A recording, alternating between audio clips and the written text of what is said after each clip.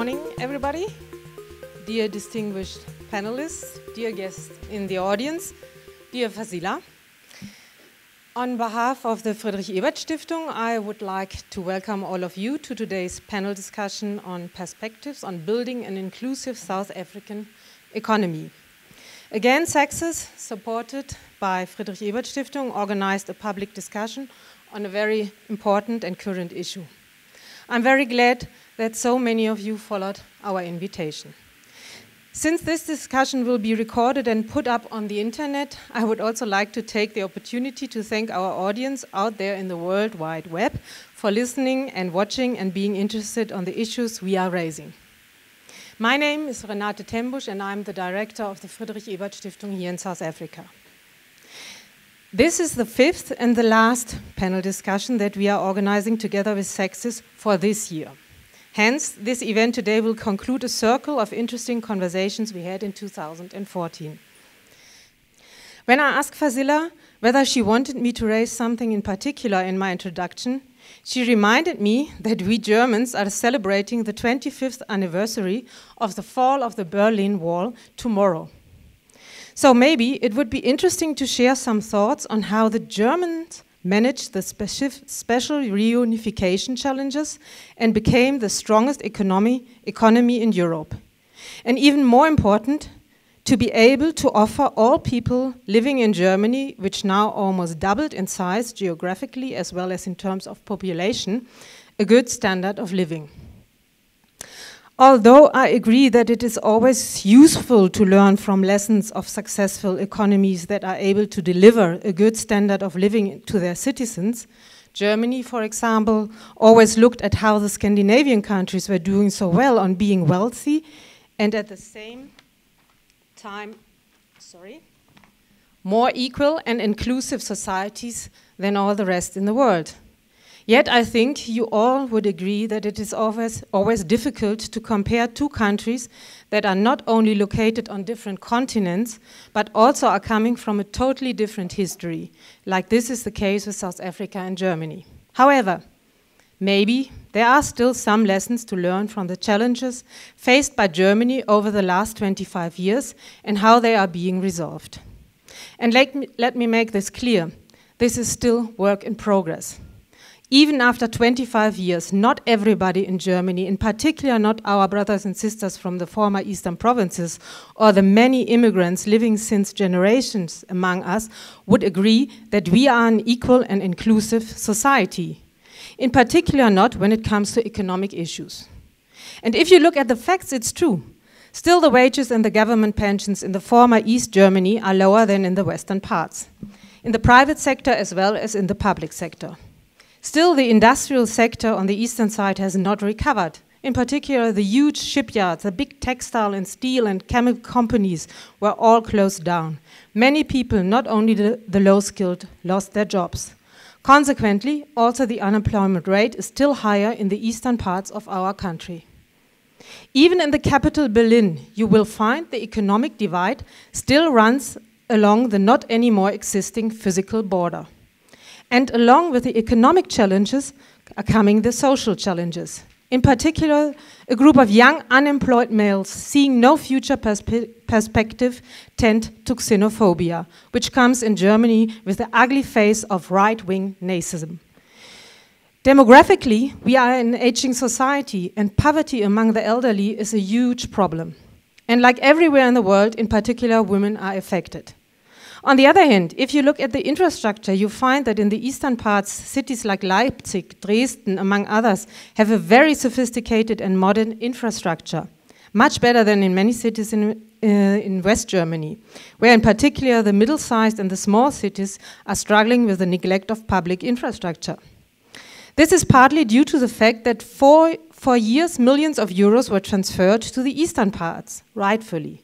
Partly the money comes from the German taxpayers, the so-called Soli-Zuschlag, we call it in Germany, and partly it comes from the EU. Also due to tax incentives and other government subsidies, important service sector companies, in particular the IT sector, boomed in some regions of eastern Germany, and many new jobs in that sector were created. The former Chancellor Kohl promised blühende Landschaften, that means blooming landscapes, and he promised that they would come very soon after the fall of the Berlin Wall. This didn't happen so fast, but you can find a lot of patches where we certainly do have blühende Landschaften. All in all, from an outside perspective, it looks as if Germany managed to create an inclusive society. Our unemployment rate reached a low level of 4.9%. Our economy is still growing while all the other European countries, in particular the South European countries, are suffering. But although our unemployment rates are low, many people working in a full-time job can't afford a decent life due to the fact that their salaries are not sufficient. Decent living means not only to be able to bring food on the table and to have a roof over your head. Decent living means all basic needs are catered for and you are able to engage in social life, as well as social mobility is guaranteed. But many people in Germany, in particular families with more than 2 kids, single parents and immigrants, have to work in 2 to 3 jobs in order to earn enough to make a decent living. Therefore, government, with the support of the trade unions and civil society, introduced a national minimum wage coming into effect in 2015. And I know this debate is also happening right here. Yes, we do have a comprehensive social security system in place that guarantees that nobody in Germany has to live in dire poverty. But the gap between the wealthy and the poorer is widening like everywhere in the world. What is still different in Germany, also in comparison to most of our neighbor countries, is that we still do have a stable middle class, which is supported by a broad and healthy middle and small size economy sector that provides jobs. On top of it, we are not an Anglophone type shareholder economy. We still have a lot of companies that are privately owned and are not registered at the stock market. Our economy is supported by a tradition of entrepreneurship, high developed engineering skills, a robust research sector, and still a high standard education and vocational training system. And last but not least, we do have strong trade unions and a functioning social dialogue that is based on co-determination, as well as a strong civil society. These are definitely the major advantages that also help Germany to get better through the global economic crisis so far than most of our neighbors. However, unfortunately, there are signs of a turnaround. The investor confidence index and the BIP forecast are indicating a slowdown in our economy, not least due to neglect of public investment by the government. But the finance minister is still focusing on bringing down our debt level to 0 rather than spending money on an urgently needed uplift of our infrastructure. There's a strong feeling that government has to change its position on fiscal stability and to start investing in particular in our educational system and in our transport system. Conclusion. Our economy is more inclusive and equal than maybe the economies of many other countries. But we are far from perfect. And we did some things right, but we still have huge chunks in our society that are excluded. Immigrants, elderly people, and a lot of not well-skilled young men in particular. So, if there are some lessons to learn from Germany, I would suggest one of it is important to have a social compact where despite all the difficulties and different interests you find in each society, at the end of the day, and in particular in the face of a social and economic crisis, there is enough confidence among the different stakeholders, including government, the economic sector, trade unions, and civil society. This confidence is not coming out of the blue. It is hard work to achieve and hard work to keep. And only if all the different partners are equally independent and strong, and the common goal is clear, it will work out. And economic inclusiveness is one of the most important goals for a successful society. Having said this, thanks for your patience, and I'm looking forward now to hear an interesting debate on the South African case. And I want to thank Fasila once again and her team for organizing this debate and all the other debates we had last year. And I also would like to thank, to take this opportunity to thank my colleague Camilla Joseph, who supported us so well during the last year with all these organization of these events. So, having said this, thanks to all of you again. Thanks to the panel. And yeah, please take over, Fazila.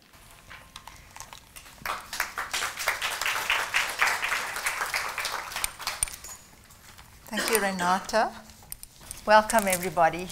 It's wonderful to have you all here today, and welcome especially to the panel for making the time to come and speak to us this morning. I'm very excited that we're having this conversation about the economy, and that we've been able to bring together people with a wide range of perspectives. You know, as Bill Clinton famously said, it's the economy, stupid. But unfortunately, what happened in South Africa when we negotiated our transition to democracy is that the economy was left out of those negotiations. Well, 20 years later, we are indeed paying the price for that oversight. One need just look around to see that the impact of the legacy of apartheid still affects Black South Africans greatly, many of whom are still mired in poverty. Also in South Africa, we can't actually have a conversation about poverty without talking about race and inequality. Unfortunately, we haven't as yet put ourselves on a trajectory that's going to change or close that gap in any way. And the biggest problem seems to be that, you know, we have economic experts who talk about these issues but who are blinded by ideological dogma. Nobody seems to be willing to shift from their position and move closer towards people who hold a different perspective. And, you know, when we do get together, we tend to talk past each other. And I think it's time for us to move beyond that. Hence, bringing together this panel of views across the spectrum so that we can have a healthy debate about how to move forward and move ourselves a little bit out of our usual comfort zones. There have been calls for an economic codessa in South Africa. It's far beyond the role of Saxis and FES to organize something like that. But we're hoping that today's conversation is going to be a small contribution towards bringing people together to have a shared conversation about what it would mean to have a common vision for building an inclusive economy that will deliver for all South Africans, not just a few. You would have noticed in the invitation that we released to people to attend this event, whether you got it on email or saw it on the website, you would have noticed that we're not asking any new questions.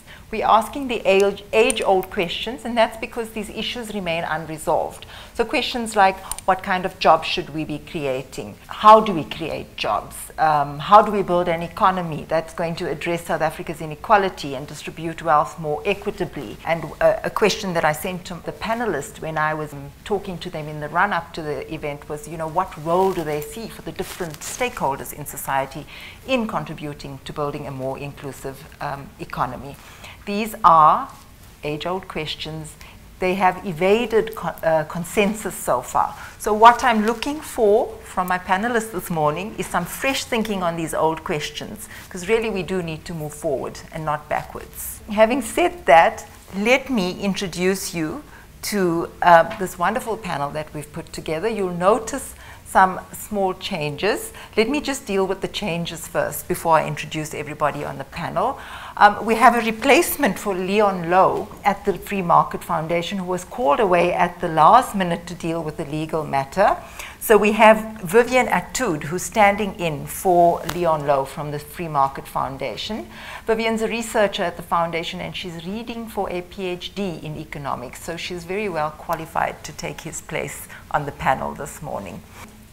I feel very privileged to have Anne Bernstein on our panel this morning. She's from the Center for Development and Enterprise.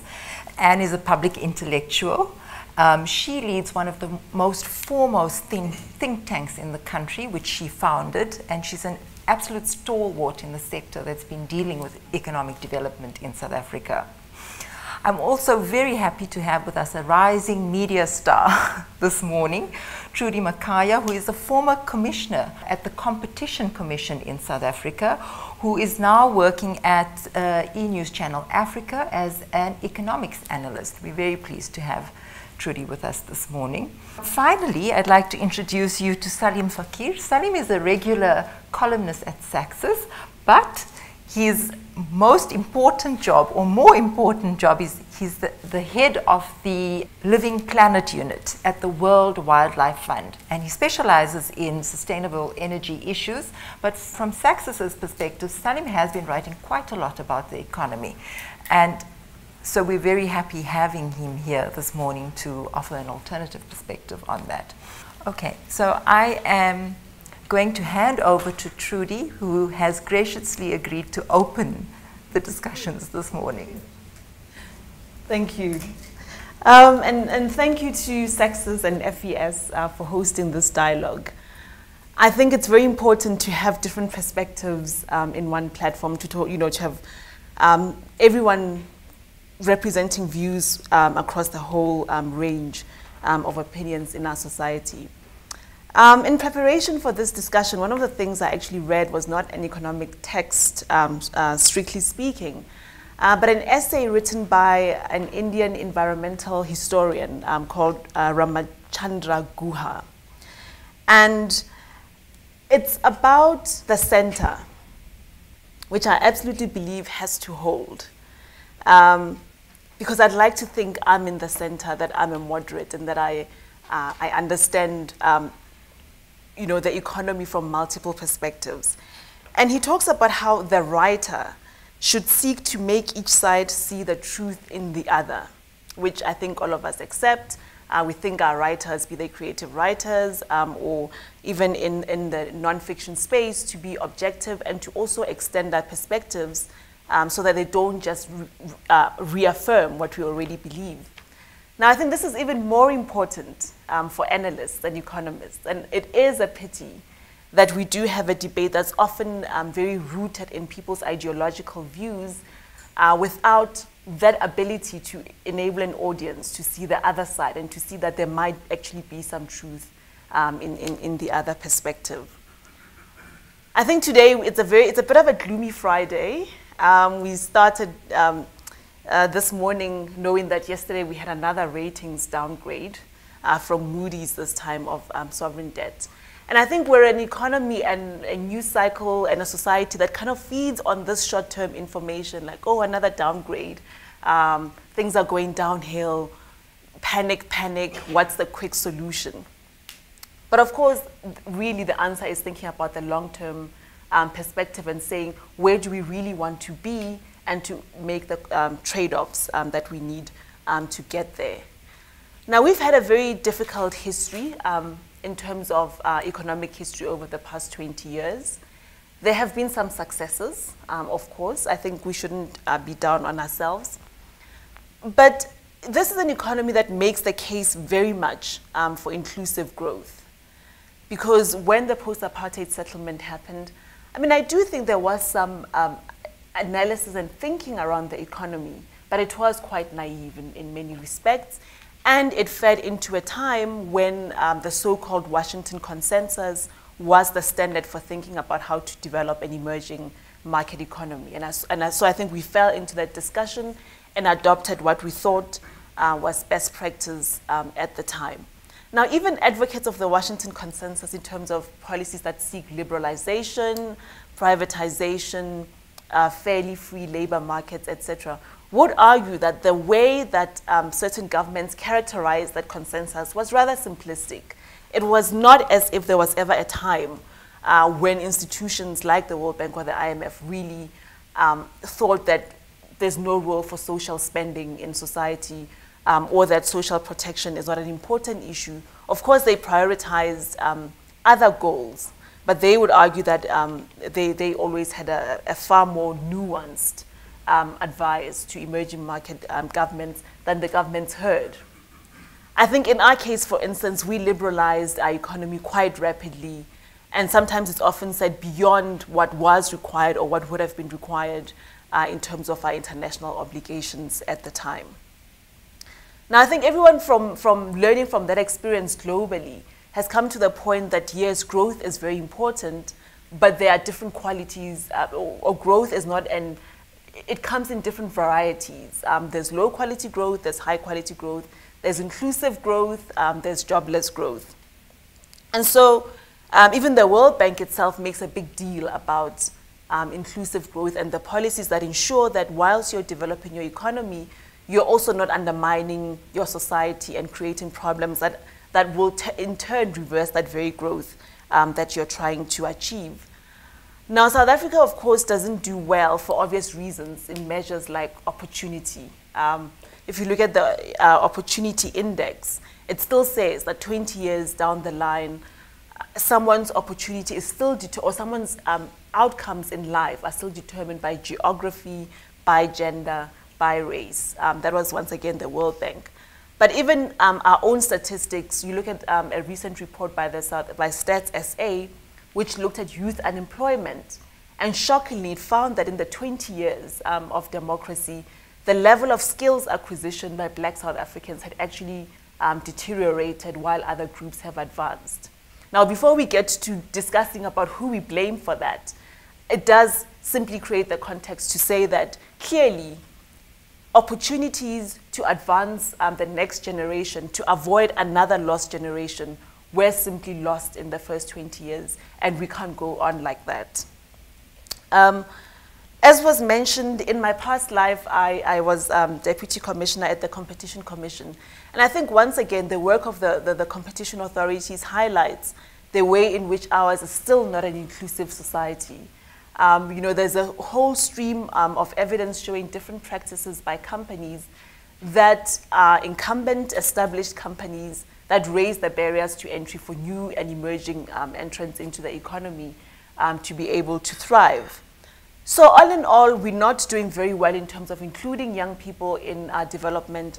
We're not doing very well in terms of including entrepreneurs or small business players in the economy. It is what we've come to understand as a very closed system that needs to get out of the state of paralysis and to move forward, having learned from the lessons of the earlier years. Now, I think we haven't quite cracked the policy mix that we need for inclusive growth. We talk about the National Development Plan, you know, ad nauseum. Even the rating agency that downgraded us this week itself kept referring to the National Development Plan as the solution to get us from where we are at the moment to where we need to be. Now, having focused more on the economy chapters of the National Development Plan, I'd say it is a fairly good starting point in terms of thinking about policy and a framework for going forward. It's obviously not perfect, it has its flaws, but it's also not so detailed as to curtail further debate and further development of concrete policies in terms of people who do have serious problems with it. Now, the issue with the National Development Plan is that it also, like what we've had over the past 20 years, has different strands of policy. It's got public sector reform, higher education reform, employment generation, energy policy, you know, the whole range of policies that address various aspects of society. What we don't know as yet, and what we haven't achieved as yet, is the right policy mix to ensure that the economy does grow at over 5%, perhaps even as the Reserve Bank famously wrote that paper at 8% growth rates. We need that, yet at the same time ensuring that we don't exacerbate some of the social ills that we have. And I think part of the problem is that we do look to one solution and become frustrated when that doesn't work. So for instance, competition policy in of itself, it's achieved a lot. You know, most people would know about the bread cartel having been disbanded, the construction cartel. A lot of state monopolies like South African Airways or former state monopolies like Sasol have come under the eye of the authorities. Telkom famously, you know, entered into a settlement close to 2 billion rands for its contraventions of competition policy. So you have very significant developments that have meant that the economy should be opening up to more competition. But is it really? And that's where you get to see the limits of just that one policy approach, because of course competition policy can't create jobs directly. It can't create entrepreneurs in the sense that it can create a level playing field, but if financing mechanisms are not in place, or if skills development is not what it should be, then you're not going to have those entrepreneurs coming forward. The same with fiscal policy. For years and years and years, we did have fairly expensive fiscal policy where government spent more on the poor, spent a lot of money in education and in health, and reduced inequality to some extent if you take into account those expenditures. And yet, amongst our peer group and probably globally, we are still the most unequal society in the world. And you can go through the same kind of exercise with various policies. And what you see is that you often hit the limit of what that one policy can achieve, and you also realize that it's not well coordinated with other policies that could have been supportive or that could have ensured that we get the maximum benefits from our successes. So in a sense, we have a very lopsided approach to policy, and also a very lopsided approach to our policy discussions. Now, interestingly, we had a labor relations in Daba quite recently. I didn't attend that, but from the reports that emerged, it was very clear that once again, we're still in a paradigm where business says we want flexible labor markets. We're not very happy about the minimum wage. The unions want the minimum wage. Civil society is kind of caught somewhere in between, and government then has to find a path out of all of this. And I think part of the problem is that people don't necessarily bring their sacrifices to the table. I think you asked the questions about what can different sectors of society bring to a discussion or to resolving the impasse that we seem to be. And we are still stuck in a system where people talk about their demands and what they would like to see without necessarily understanding that there have to be trade-offs and they have to make credible sacrifices that they bring to the table that will enable us to move forward. So I go back to the National Development Plan. I've witnessed panels where there have been vociferous opposition to the plan from COSATU, for instance. And the question I often ask myself is, well, yes, there are problematic aspects to it, but perhaps the areas that a labor movement would find problematic are probably areas that would be things to sacrifice for the greater good. So, for instance, the idea of revisiting bargaining mechanisms. In terms of the labor relations strife that we've had in recent times, there is no way we can pretend that our regime is working well. And therefore, that should be open for debate and discussion. You look at business, the same dynamic plays out. There's complete disavowal of the possibility of a minimum wage. And yet, if you think about it, that would be a good thing to give up if there were commitments from government in terms of productivity, enhancement, and also social spending. And so I think this fixation over I want this, I want that, and if I don't get that, I'm not going to sign up for the NDP, or I'm not going to support social programs, lands us into this kind of difficulty. And of course, we are a democracy. We can't have a benevolent dictator impose solutions on us. We have to move forward through constructive dialogue, which I must admit is sorely lacking in the South African case. When you see it also when indicators such as the World Economic Forum Index comes out, which paints a picture, of course, of effective corporate governance and effectiveness of corporate boards. I mean, I don't know if they'll say this next year, but certainly this year that was the case.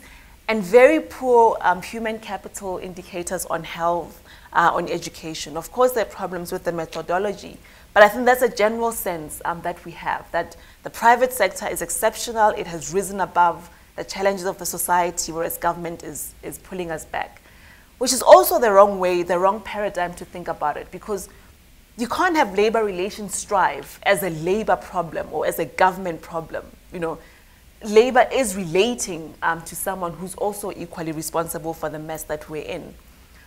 You can't have a human capital meltdown that we seem to be having in our public services without seeing it as a national problem and not a government problem.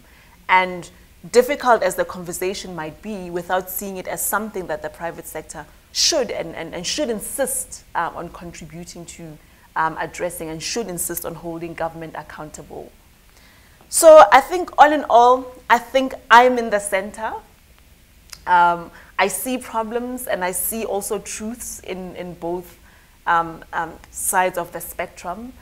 And I think once we're able to get the best ideas coming out and implementing them and swallowing the sacrifices for what they are, because they will hurt, there'll be problems, but can enable us to move forward, I think only then will we have a really constructive debate. But yeah, I'm looking forward to hearing what the rest of the panel members have to say. Thank you. Thank you. Thanks so much, Trudi. I mean, I think you're right to say that we need the right policy mix, at least as well. I'm now going to hand over to Vivian to make her input. Please, Vivian. Okay. Thank you very much. The whole topic of transformation and inclusive economy, it's something that is very, very close to my heart, because a few years back, when I was still with the foundation, I was busy doing research on ownership, for example, on the JSE. And we went through the share registers from 2000, from the year 2000 till then it was 2011, and looking at ownership, direct ownership, indirect ownership. And we did that kind of a study for like 3 years. And what was coming out when the JSE was releasing the study was, we found out that when you look at direct ownership, people owning stocks in their names, Black South Africans consistently owned, for the period we did the research, between 7%. That's minus, we've not really calculated debts and all that, and between 7 and 9% in that range. And you ask yourself, where are we heading to? What kind of an economy do we want to leave for our children and their children? And those kind of questions, and when you move out into society, like we've already seen, you hear unemployment and the majority of the unemployed being youth and blacks, and you ask yourself, within the BRICS forum that we are now, we have a luxury of having a youthful population. But at this point in time, their skills, their aspirations, their talents are not being fully utilized. And unlike the German case and other European and North American countries that have advanced and their population is aging, and they made use of their youthful population when the time was right, we're missing that gap. And it's worrying, because we are at a point where 20 years into democracy, we're asking ourselves, we moved from 96, 95, from RDP, we moved to GIA, we moved at SCISA, we moved to all kinds of policy, and now we have the NDP. So I think as a country, South Africa is not short of policies. In fact, we have an oversupply of policy. So when we move from that standpoint, that we have these creative and nice initiatives coming up from government and stakeholders, what is the issue with us from a policy point of view? Like my fellow panelists already said there, what is the composition, the mix of this policy? How do we adjust this policy to speak to the aspirations? Because sometimes in doing policy, like she said, there is this pool. Stakeholders want their interest. I think it is time as a country we ask whose interest is most important if we need to move forward the agenda of transformation when it comes to policy drafting. Is it the aspirations of the population, the poorest of the poor, or the aspirations of big business, the aspirations of politicians, the aspirations of trade unions, whose aspirations should be prioritized if we really want to build an inclusive society? And I think it's a question that each and every one of us, including other stakeholders, need to start looking at critically, because until we address that and know whose aspiration, and in my mind, I would say the aspirations, a country that is looking forward, we should be able to look at the needs, the priorities of the unemployed, the poorest of the poor. How do we get children back to school? How do we get the majority of the unemployed that are mostly blacks? Which policy works? She already talked about things like education.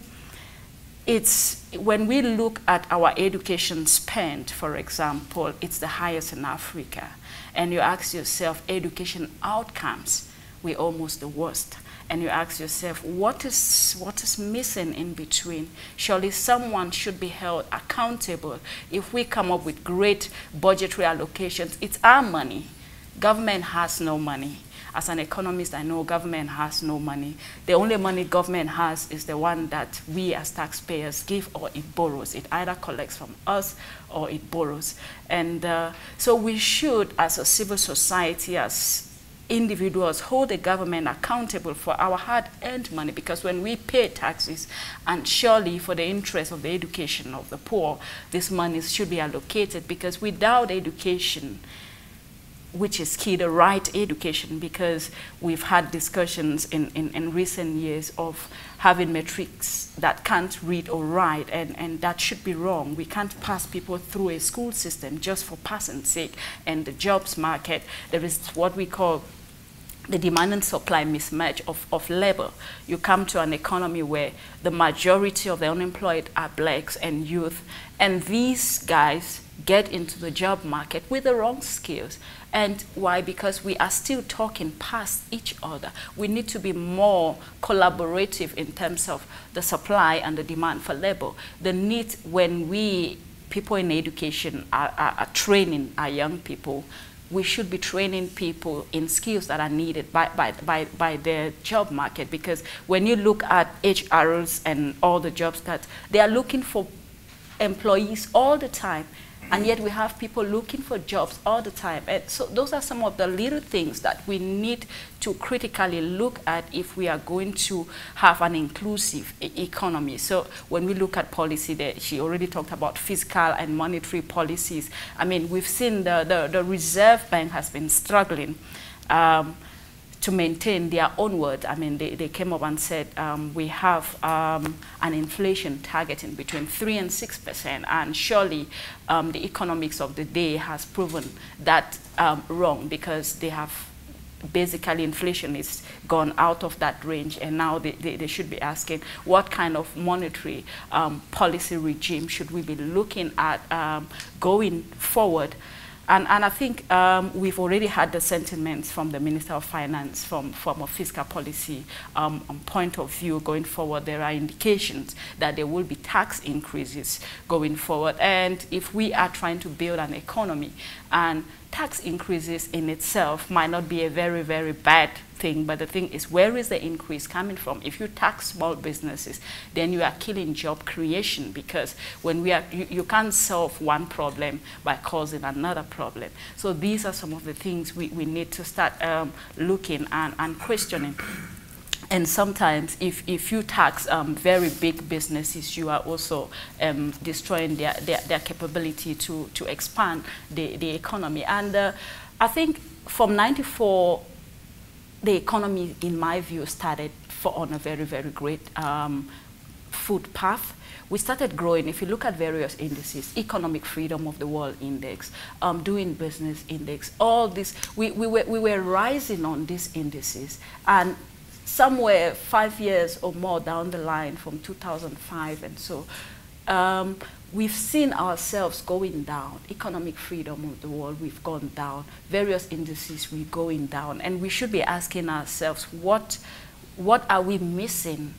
We were on a path to growth and development. We were on a path advancing, but suddenly we've taken a detour and we're going backwards. And I think if we have to create jobs for our children, if we have to create jobs for the next generation, if we have to absorb these youth that are coming out of varsity, we advertised a position a few days. I'm not in HR, but I was amazed. I was just thinking of how HR people deal with these things of applications, because these things are real. It's affecting the youth.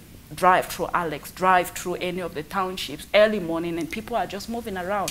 These are young people. They should be in their jobs. So I think there are certain policies, like I said, an inclusive economy it's not a matter of destiny for any country in the world.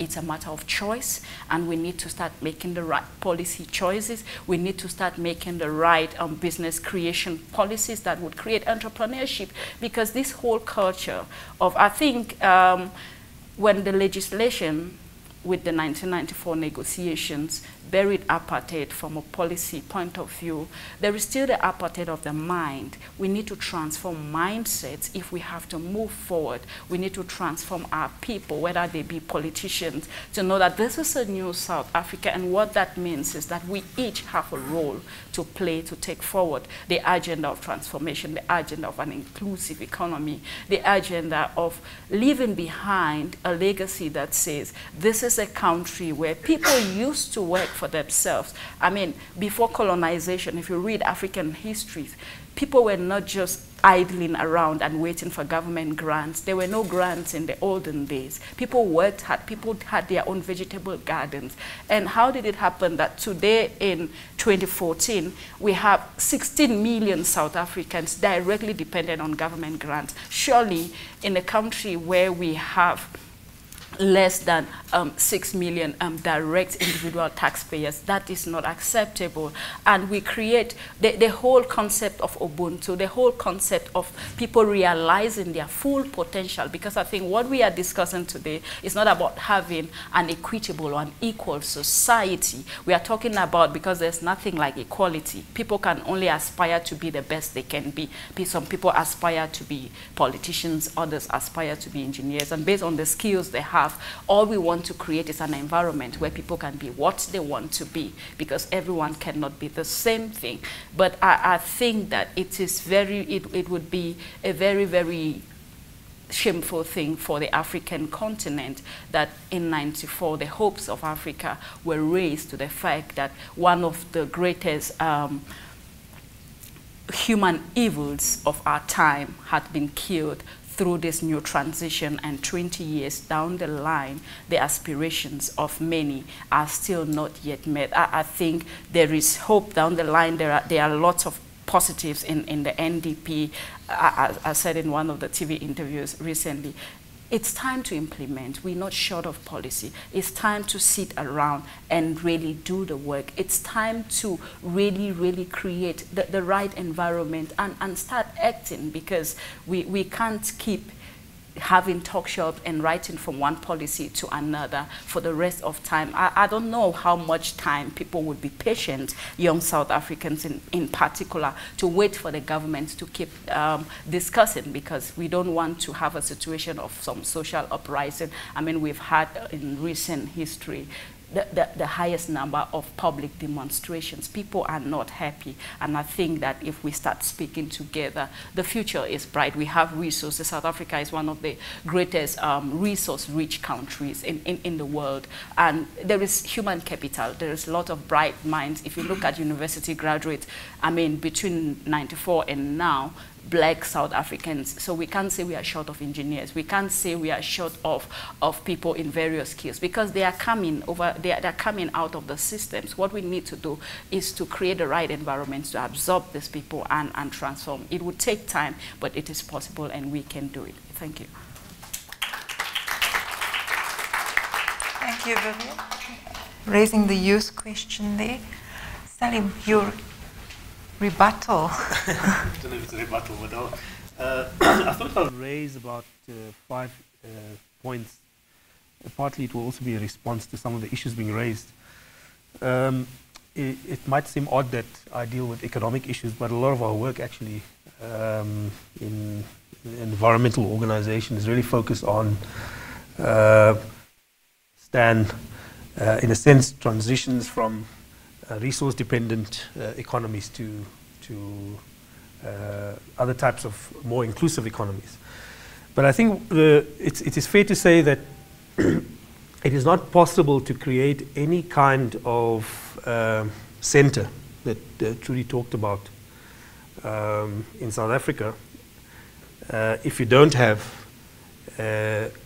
some sort of trust between labor, capital, and the government. We don't have that at the moment. So it's actually post-Marikana. You can see that despite the travesty of the incident, a lot of other things have been unleashed that were bottled up for the last 20 years. And one of the key things that I think we have to get right before we even talk about any new policies or how we grow the economy, we really have to fix the trust deficit that exist. And the reason for that is that political sovereignty for any country, any nation, has to go hand in hand with economic sovereignty. It can't be just good to have a good political climate of democracy with only a few people benefiting from that. And sovereignty is also about the relationship between foreign capital and domestic capital, state, labor, etc. So you can't ignore that because we are part of a global community. And part of the distrust is not just about relationships between labor and government, but complete breakdown of any form of, I think, long-term presence of relationship between both foreign, domestic capital, etc. So I think this is one area I would say that you really have to fix in order to be able to do anything going forward. NEDLAC is out of the picture. I don't think NEDLAC is anymore a forum that it used to serve. If it were to be revived, I would think that you probably have to look at some other structure to do that. We also don't need indabas. I mean, I think what we do need is, in my frank view, is that you need labor, government, private sector to really sit over the next 3 years in a kind of set of negotiations around important economic policies and the future of the country. If that's not in the setting in the next 2-3 years, the trend for South Africa is not going to be very good. So I think that's one of the things that I thought I would like to say, and we really need to try to find ways to fix that. For me, a center is really about the ambit of relationships between labor, private sector, and capital.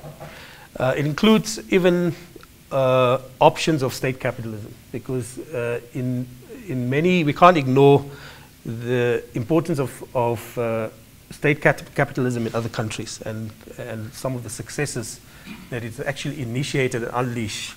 So we can't say that all the solutions for the delivery of goods and services in the country only lies with the private sector, which I know Anne Bernstein is going to talk about.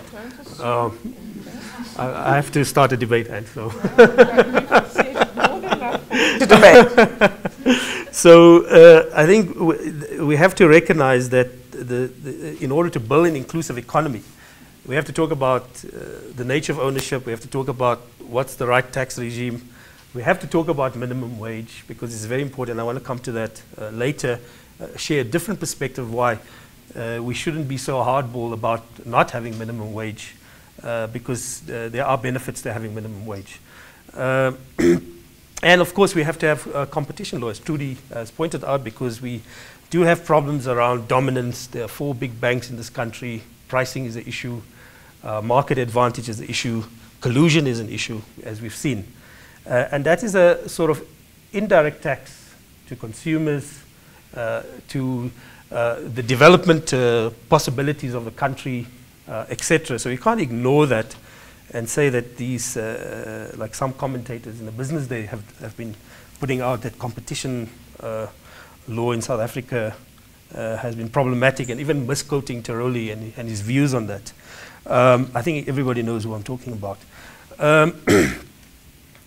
So I think the discussion in this kind of forum where you're bringing the parties together is to talk about a reasonable role between private and public sector, between foreign capital and domestic capital. Thirdly, I think in the long term, most people in this room would probably agree that you cannot have predatory forms of capital. You can't have vulture capital.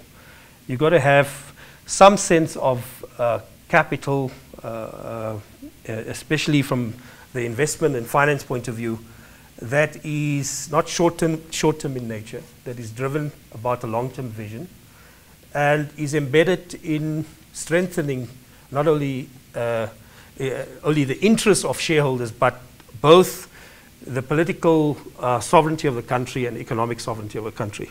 And I have to put my flag on the, put it in the ground here. I'm an economic nationalist. I believe in the importance of the relationship between political and economic sovereignty. And we've seen that happen, whether you like it or not, post-1948, the importance of those, because we've seen the benefits of having actually a nationalist government. Of course, they've gone wrong on many other things.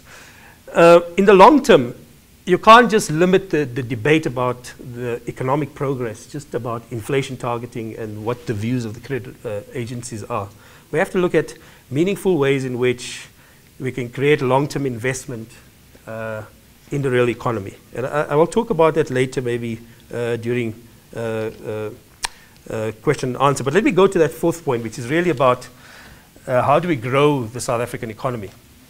The primary sectors played a big and important role in South Africa. We talk about agriculture, mining. There was one point where mining in the 1970s was close to 20–30% of the South African economy. It had 1 million direct jobs. That's just direct jobs. Presently, it's around 5 to 6%. And the job numbers hover between 400, 500,000. Most of the increase is attributed to manganese, platinum, and coal. The primary sector is still important, and I think the NDB talks about a possibility of actually being able to grow jobs in that. But we have to recognize in the long term also there are going to be challenges in the primary sector because there's a lot of mechanization and other kinds of efficiencies being introduced both in the mining and agricultural sector. Currently, services contribute 65% of the South African GDP, and they are mostly in finance. They are mostly in retail. They're mostly around security, etc. They are not really around tradable services, which is really where some of the debate should be going. For instance, if you look at the services sector in developed economies, like the US, for instance, despite the fact that they offshore a lot of their manufacturing to China and so on, if you were to unpack the services sector, especially in the areas of business development and so on, you find that a lot of it is actually related to manufacturing, design, engineering, etc. And we can draw on both primary and both agricultural and mining sectors to develop some of those services because they are knowledge intense and they require the trade of knowledge in other countries, and particularly in Africa, where 30% of our trade now we're about close to 30% of trade into Africa. We're busy reducing our dependence on Europe and North America, and we're strongly focusing in China and so on. But linked to growth, you can't also not have just a debate about 5%, 6% growth. You have to talk about issues around saving. So South Africa's saving is astronomically low. Okay, I shouldn't say astronomically, but putently low. It's not good English, that. We have to talk about redistribution. Now, just recently, people will talk about grant system, but actually the World Bank just released a report. It was in the Business Day the other day, where to an extent the grants have actually helped with a great extent with redistribution. But everybody recognizes that it's going to be, in the long term, it's not going to be in South Africa's interest to continue with that. Of course, we have to find ways to create more jobs. We have to find ways to ensure that through broader sharing and creating inclusive economy, that with greater employment, the redistribution effects are not just solely through grants, but actually through job creation. And part of that discussion has to be around creating jobs in the manufacturing sector, improving it in agriculture, mining, and also looking at, in the long term, because in the short term I don't think it's going to be possible to build knowledge-intensive services sector because it's very isolated in South Africa, but because you require very highly, you have to develop your human capital to be able to do that. You can certainly improve a great deal the role of that in the economy. I think that one thing that I want to say is that ownership is important, but we shouldn't get a fetish about ownership, because assets in themselves are insufficient in today's world with the way in which finance capital dominates economies and so on. But we should rather focus on how we can use natural assets, human capital, and so on in better ways through improvements in knowledge and integration of that knowledge in creating new kinds of services. There's an economist called Paul Romer who focuses a lot on the productivity question of how economies have grown and what is the contributing factor to productivity. So it's not just about adding more forklifts, more cranes and so on, more concrete. It's about actually how you have better uses for physical and other infrastructure through the use of knowledge and other forms of creativity. And that's really what you find that as economies develop, especially in Scandinavia and so on, that's where a lot of the focus is. I want to come back to the last point, which is really about minimum wage. And I have to say here that there's another way of looking at minimum wage. Improvements in income of people means that they will spend more money in the economy. That in itself will grow through that spending, through that consumptive spend, will grow demand. Okay, so we mustn't lose sight of that. Minimum wage is not a zero-sum game. Okay, minimum wage also provides for actually improvement in productivity. There's a lot of studies that I can refer to later on to argue this case. It's not just that. Sure, I will wrap up. Because the important thing that people miss here is that productivity is a complex, not just of labor, but it's also management is involved in the way productivity works, and also capital investment, machines and so on. And all of that contributes to productivity, knowledge as well. These are what economists call endogenous factors.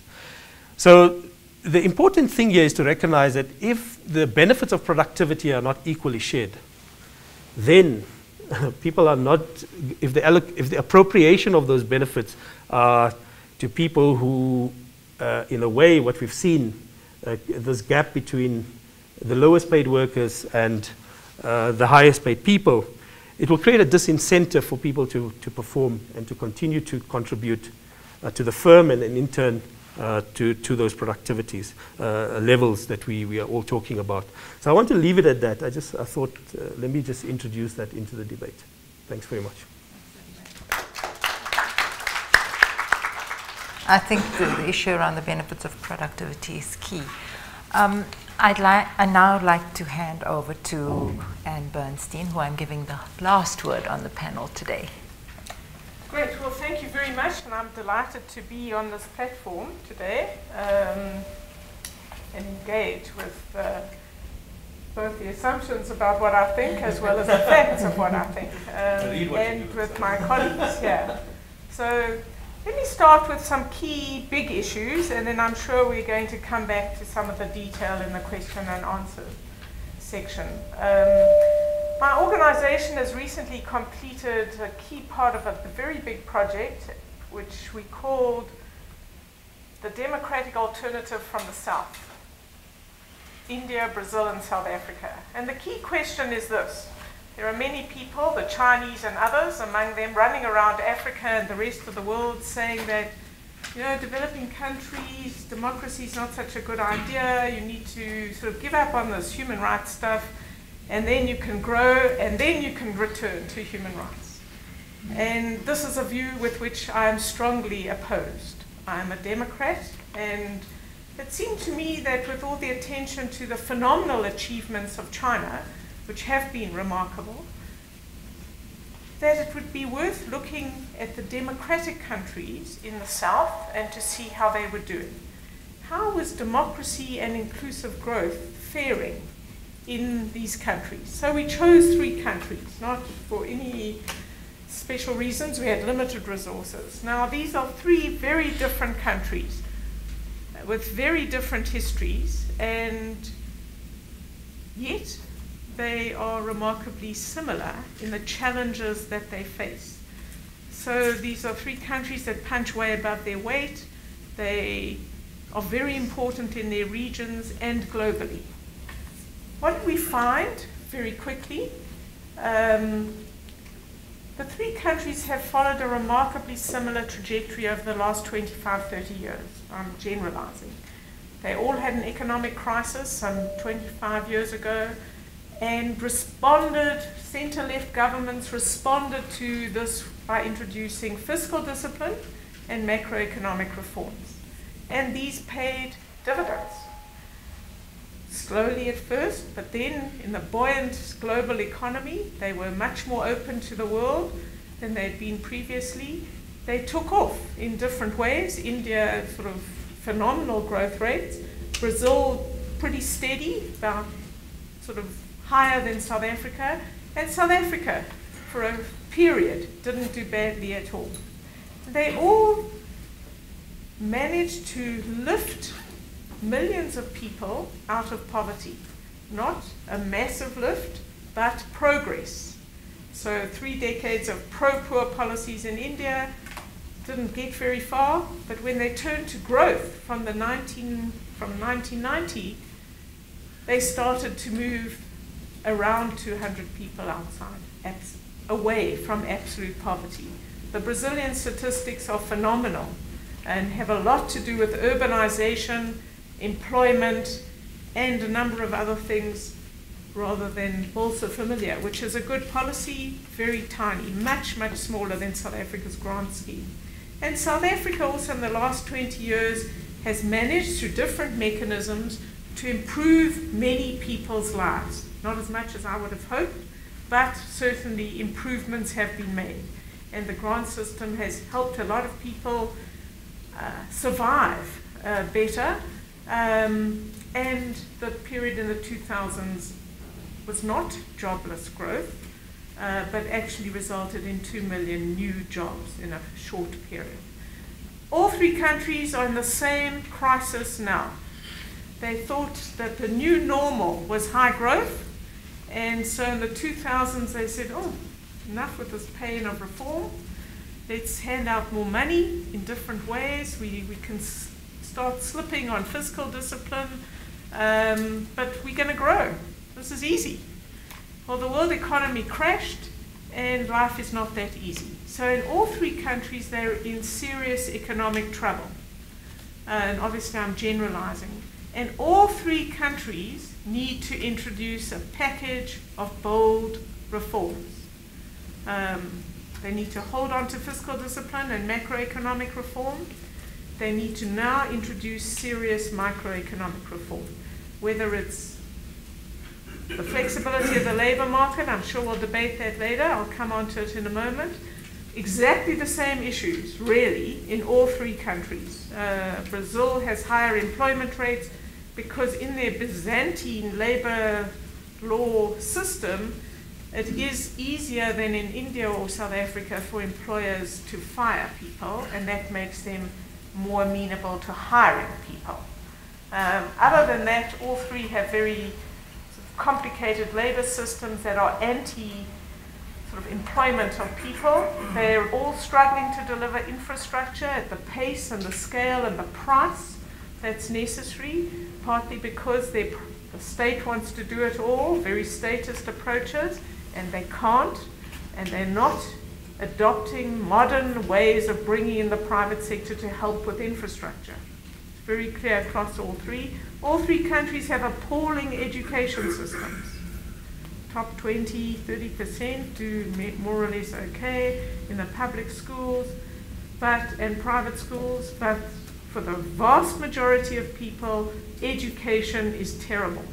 South Africa has replaced Brazil as one of the worst in the world. Brazil started to move in the right direction and improve the quality of education, but this is from an extremely low base.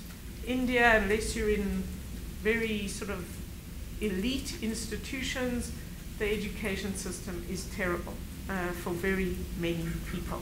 This holds people back in all sorts of ways. So a whole lot of things where they're very similar.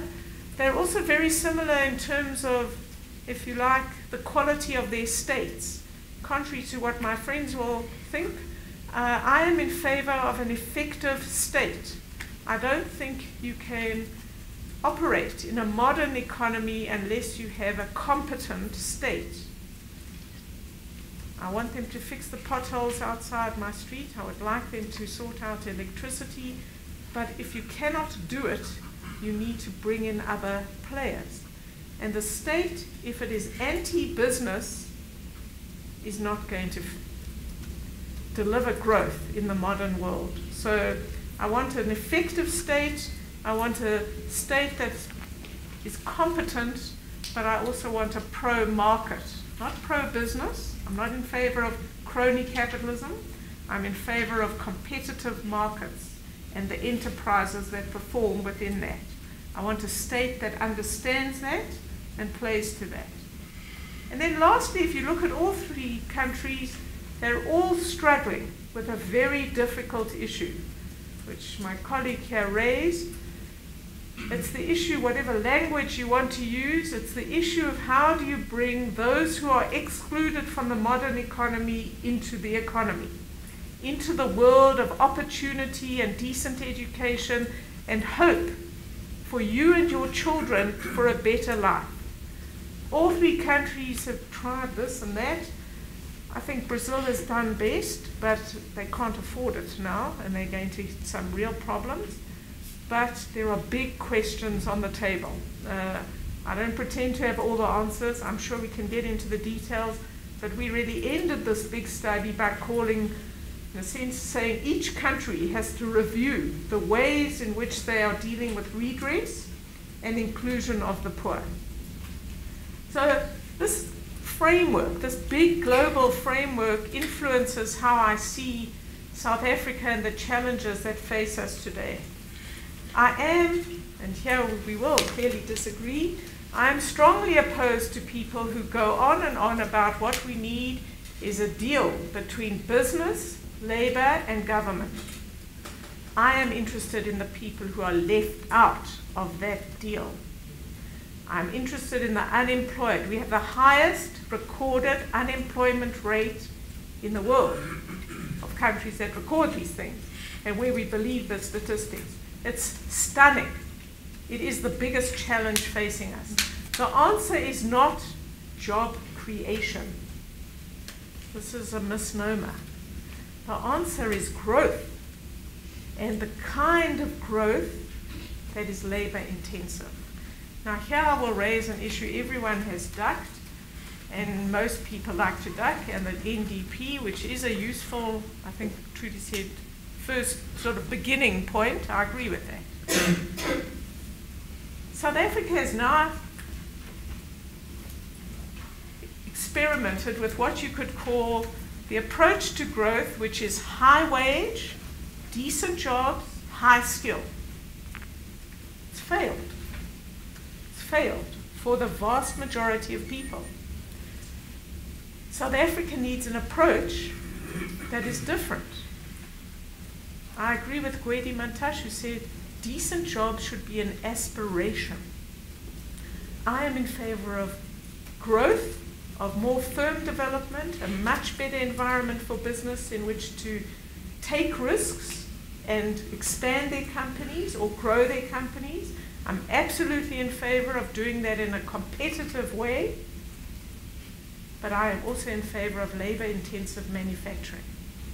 Some 86 million jobs are going to be leaving China in the next 10 years.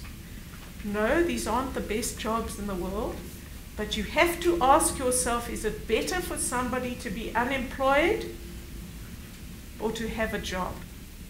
I am unequivocally in favor of having a job and bringing the outsiders in the society into the modern world. You get a job in a factory with some basic conditions, but low wages, because that's all that can be afforded. That doesn't mean you're condemned to do that for the rest of your life. That is the approach that has been taken in Asia, and within one generation, millions and millions of people now have better wages, better jobs, and much more opportunities for themselves and their children, particularly their girl children. So let me end then, before the chair lady attacks me, and say that I think there's some important issues that have not been mentioned here. In my view, leadership matters. South Africa will not grow at the rates we need unless we have leadership.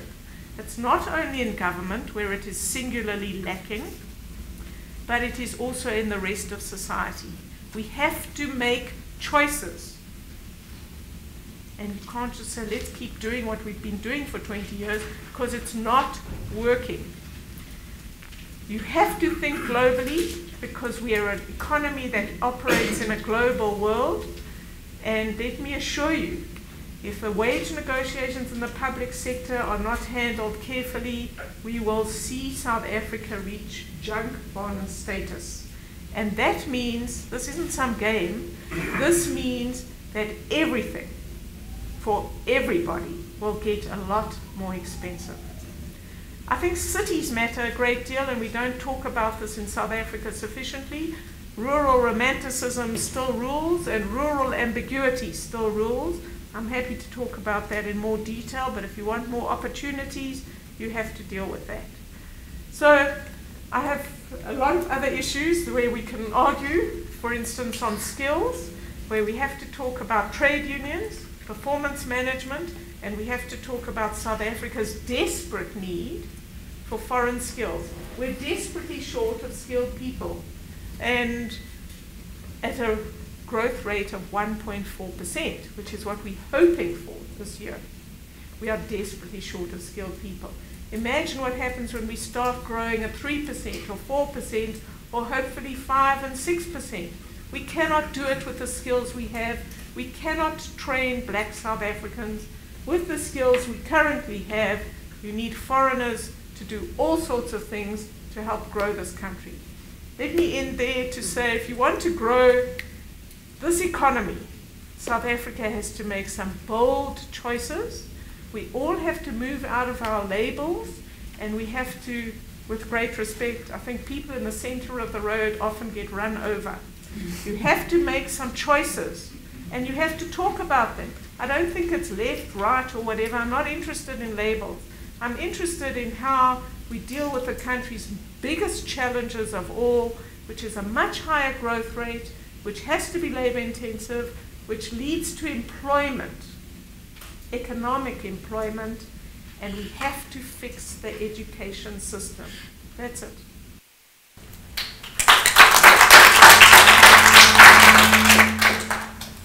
Thanks, Anne, for those interesting insights into the 3 countries that your organization looked into. As the host organization, I did commit myself to neutrality at the onset of this event. I do have lots of questions and my own views, of course, but I won't be asking any questions myself this morning. So I'm going to leave it to the audience to put questions to our panel. I'm going to open the floor up. Please state your name and put your question forward. If you want to address it to a particular panelist, say so. Otherwise, you're welcome to ask an open question to the entire panel.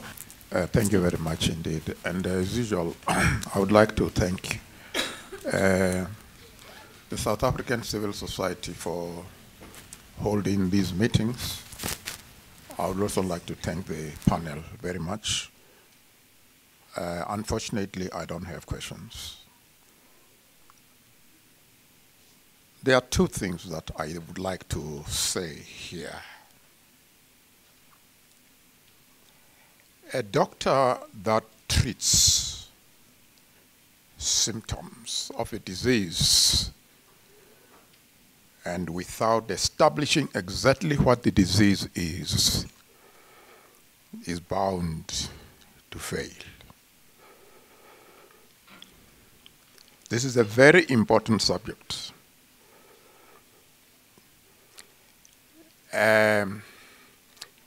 This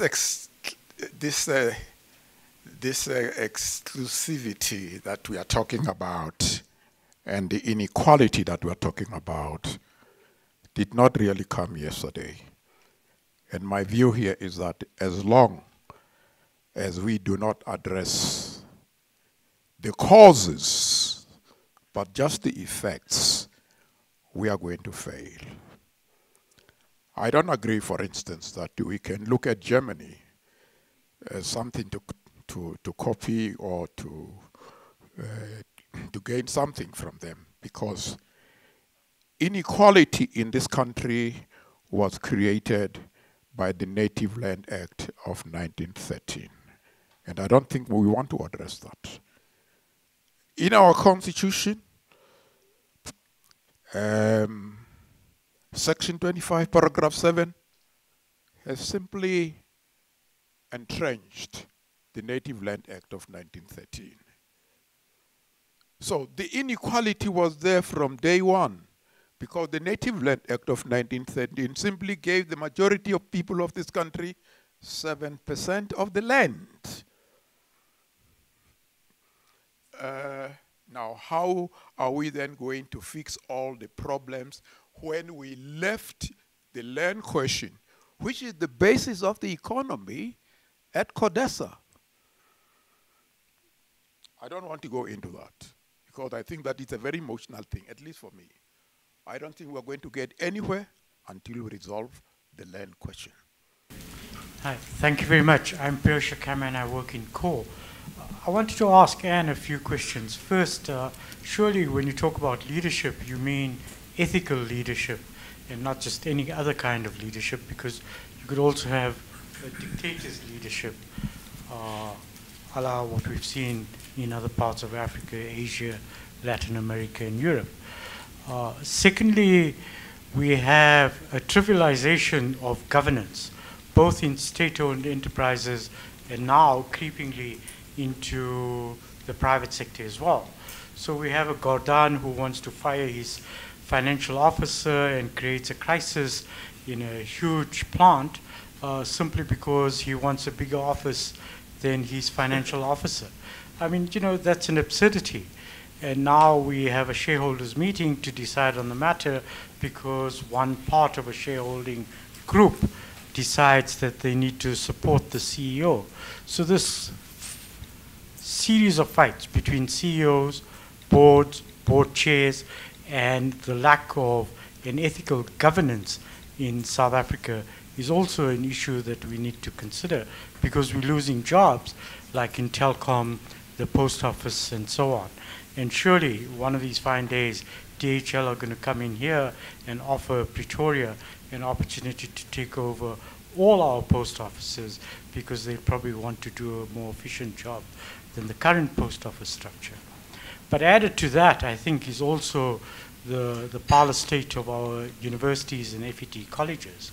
Max and Adam now want to reintroduce racism into our universities by saying they will have a racial quota as to how many people get into medical school. We don't hear civil society or business groups saying that this is anathema to them, because this goes back to what the Universities Act was all about back in 1955, to separate out black students against white students. And surely if we want to develop an integrated society, we need to ensure that the best candidates go to university. And business does not say anything about that. My last point is about the national minimum wage. I think that we do need one, primarily because we're sitting in a situation where we cannot afford social grants any longer, and I think that's an open fact. So if we want to ease off the population of social grants, we need to have a mechanism where national minimum wages would be provided for. And whilst business acts all very coy about creating jobs and so on, RMB, for example, are sitting on 17.5 billion rands in retained income. Truworths is sitting on something like 12.5 billion rands as well. Retained income on their balance sheets, which is sitting in the banks, which is not being utilized, either in this country or outside of this country, in creating jobs in other parts of Africa. So businesses has a very serious responsibility to face up to. Thank you. So Dr. Peku didn't have a question, but did raise a very important issue, which is land dispossession. I mean, clearly it has had an impact on people's material conditions. We haven't resolved that problem still in South Africa. We've written a great deal about the land issue in South Africa, and I think it's an issue that the government doesn't know how to deal with, and they flail around. And we're not making progress. This is not good for South Africa. The agricultural sector is now about 2.5% of the national economy directly. Land is no longer the most important factor of production. This is the 21st century. We are not seeing a massive push of people to the agricultural colleges. So it's not like there's an enormous demand. Yes, there are some people who want land.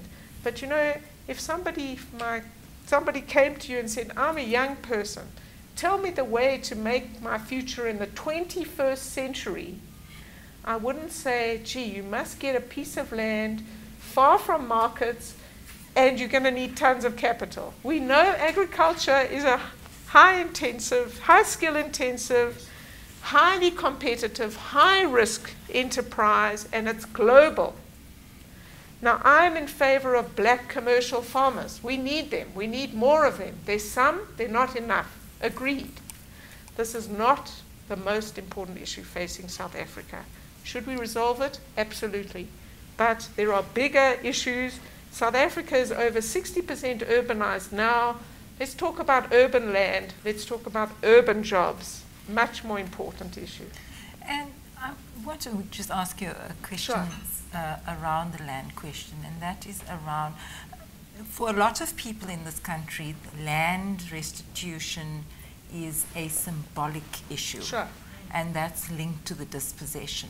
And we can't always just approach it with a cold economic point of view. So, I mean, how do you respond to that? Okay. Look, let me say, you know, I've been doing a lot of thinking about this lately. There is discrimination happened in this country, and it was terrible.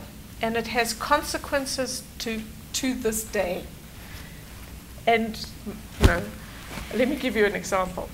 The chairman of First Rand, who's my chairman of my board, says, you know, when we started the First Rand company, now one of the biggest banks in South Africa, a multi-billion rand enterprise, 3 of us started it, and we had 30,000 rand. And I said, how did you get that money? Well, he jokes, I mortgaged my wife. He says, my mother gave me some money. Each one of us, our mothers could give us money.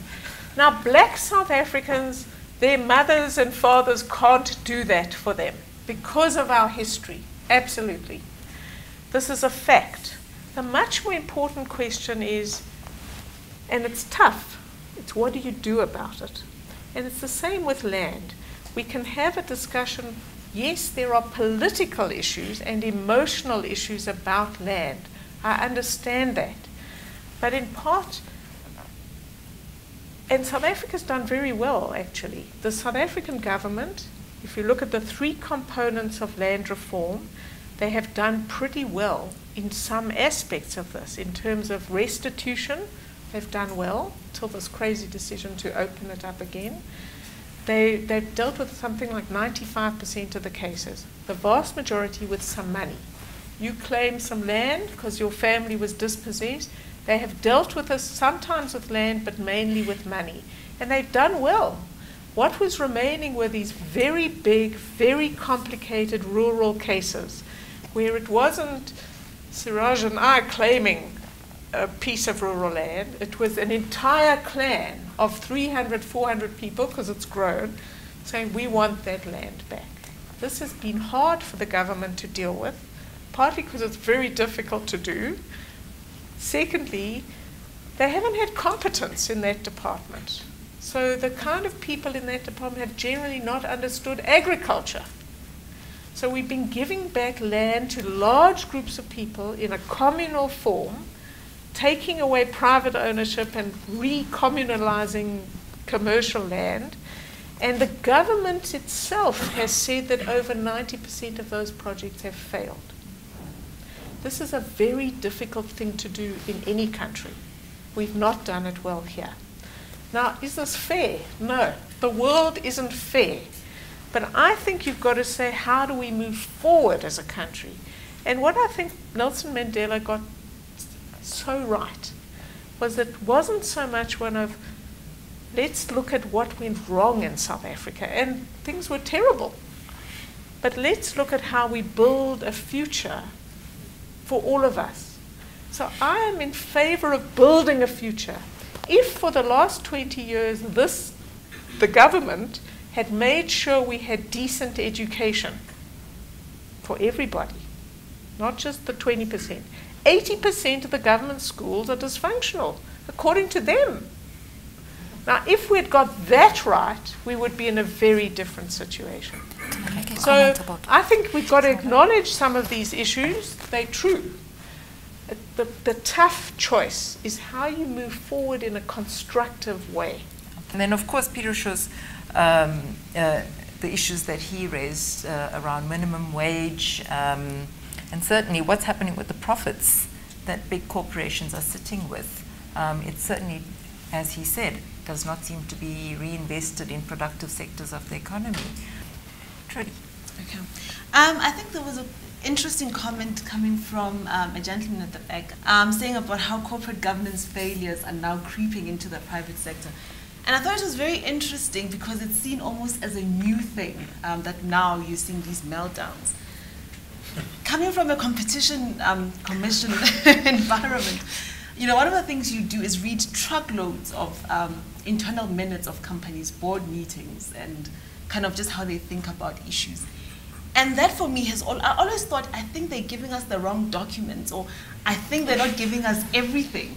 But I think reading the news now, I think actually no, it was a pretty fair snapshot of what goes on. Because I don't think we should be completely, obviously, exaggerate the scale of the problem. But we do have many companies that have a very casual relationship with things like King 3, the laws of the country, just kind of good corporate citizenship. And it's not a blame game. I think it's just a reality that perhaps instead of saying business that, government that, labor that, at the end of it all, we just have to acknowledge that we have a problematic society. There's something wrong with us, all of us. It's not that there's one segment that's much worse or that's deteriorating. So then how do we move forward? How do we build a future? I think that this is a very important question, and we've talked about issues around mindset, around government policy, the right policy mix. But on some level, I almost don't care who does it. And different countries have come up with different solutions, be it state capitalism in East Asia or very aggressive capitalism in early American history. It seems to me that it's just a mix of incentives and accountability. Getting a system that works for your context, given the right incentives, but also ensuring that abuses, exploitation doesn't occur, and having a system that works and provides the right outcomes in that context. So I don't think we should get caught up in terms of who intervenes, where or how. I think it's more, if they're intervening, are they doing it the right way? East Asian state capitalism, massive intervention. Why did it work? There was discipline that was enforced, by the political economy, but I would say more importantly by the fact that they were addressing mainly export markets. So if their policies were failing, they would immediately see that they're exporting less, earning less foreign exchange, creating fewer manufacturing jobs, and it would be an immediate signal. It didn't matter who was doing it. It's more that there was a good feedback mechanism and there were consequences towards failure.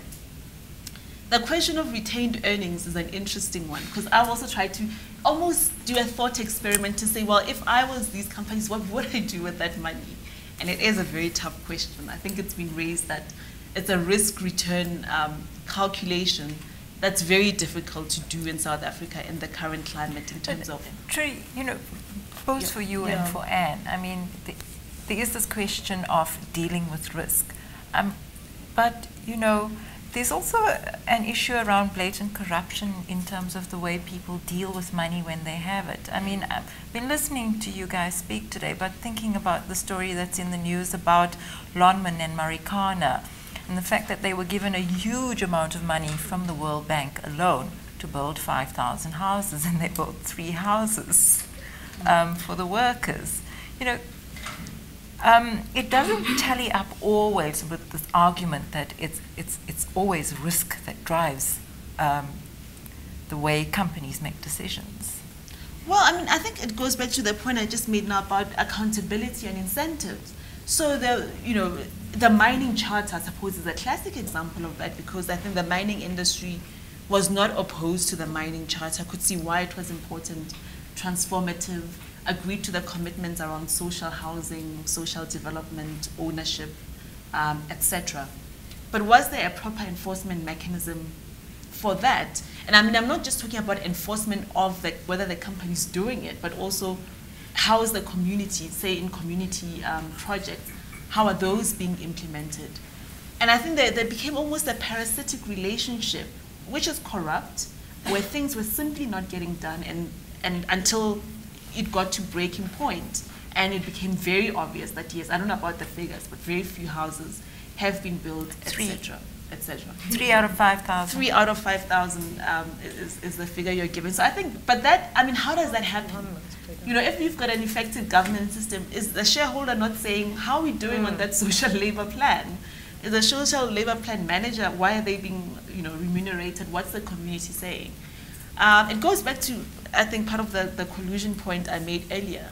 When we had hearings at the Competition Tribunal, the tribunal was very activist in asking each of the directors, board members that came, how did this happen under your watch? How did you not know? How did the auditors not pick it up? No one could really explain.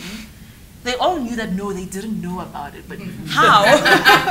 How they didn't know about it was just a clear indictment that perhaps all our institutions, corporate governance, public accountability, are dysfunctional in that way. We are dysfunctional. I think the last point I wanted to raise was just about a different aspect of risk, in terms of the way South African society thinks about risks, in terms of entrepreneurship and starting up businesses. I think that's another mindset issue that is problematic. People say I'm being soft and whatever when I say there is a mindset aspect to entrepreneurship, and that there is that psychological barrier that we do have in terms of either stepping forward or failing and picking ourselves up. But I think that there's something to be said that we have a challenge there. But I also think society's institutions, like the tax regime, welfare system even, doesn't necessarily support risk-taking at that level. So if you think about your pension, your medical aid, etc., even bankruptcy, I don't think we think about it in a way that supports high potential people who can fail but can try again over and over again, especially if they don't have family resources, in the example that you gave. That was going to be my last point, but I realized I didn't talk to Dr. Peku's point about the land question. I mean, I do think, is it fair to say it's not being addressed? I'm not sure about it. I think there has been a mechanism put forward. I do think implementation has been lacking. In terms of even in restitution, I think some things are thought about the wrong way. So for instance, even where there's been financial compensation, there was a recent constitutional court case that really made me pause about how we think about compensating. This was an urban land case, the Florence case, if anyone knows about it. And the family had lost a property in a suburb which is now extremely wealthy, etc., and they can't get the property back. And there was a sense that the courts were willing to give market-related compensation when land is being taken away, but not market-related compensation when someone is being given financial compensation. And I think those sorts of issues betray that we haven't really thought about this deeply. It would be hugely expensive to pay someone who's lost property in Rwanda the market value today. But I think there should be a principle to say, if we're not doing market-related compensation, we're not doing it on both sides, and this is what the regime that we have, rather than having this inequality between those who are being compensated and those who are being expropriated, or also inequality between those who gain their property back and those who only gain financial compensation. And I think those kinds of little, I mean, they seem like technical things, but I think they betray a bit about how much land has been off the radar for too long. Jim Powell, Direct Democracy South Africa. And my question here is, if you take a look at the example of Hong Kong, in the 60s, the average income was 25% that of the income within England. And I believe now currently it's getting close to 140%. It's a very simple thing. Government stepped away, said get on with it. Okay. Well, 1 minute only for Saliem, and I'm closing the discussion for today. He's responding to Hong Kong.